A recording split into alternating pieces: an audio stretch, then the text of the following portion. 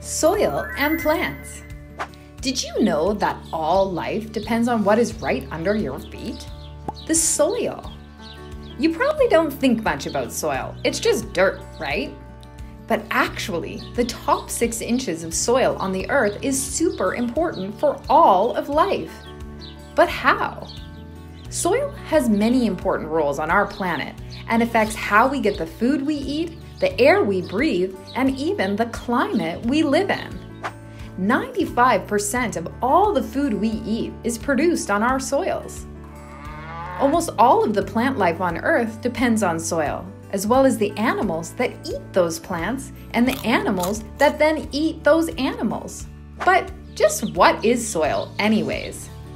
Soil is the upper layer of the Earth's surface, and topsoil is the top layer of soil where plants grow. Soil might seem simple, but it can be complex. All soil is made of 4 primary things: rocks, minerals, water, and organic matter. Soil is also full of living things. There are things we can see, like ants and earthworms, and lots of tiny organisms we can't see, like bacteria and fungi. There are billions of tiny organisms in one handful of soil, more than all of the humans on Earth. Soil also has many dead things in it, like plants, insects, and animals that decay or rot. These living and dead things in the soil are what we call the organic matter.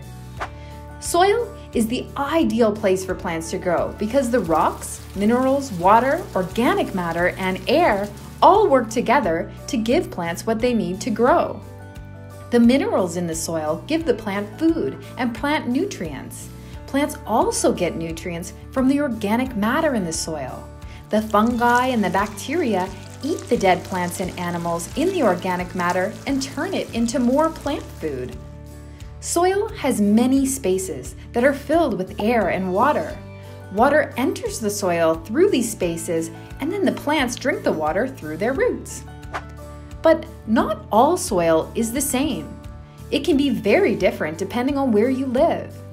Some soils, like in the forest, can be rich and dark with lots of organic matter. Soil on mountains can be very shallow and have hardly any organic matter.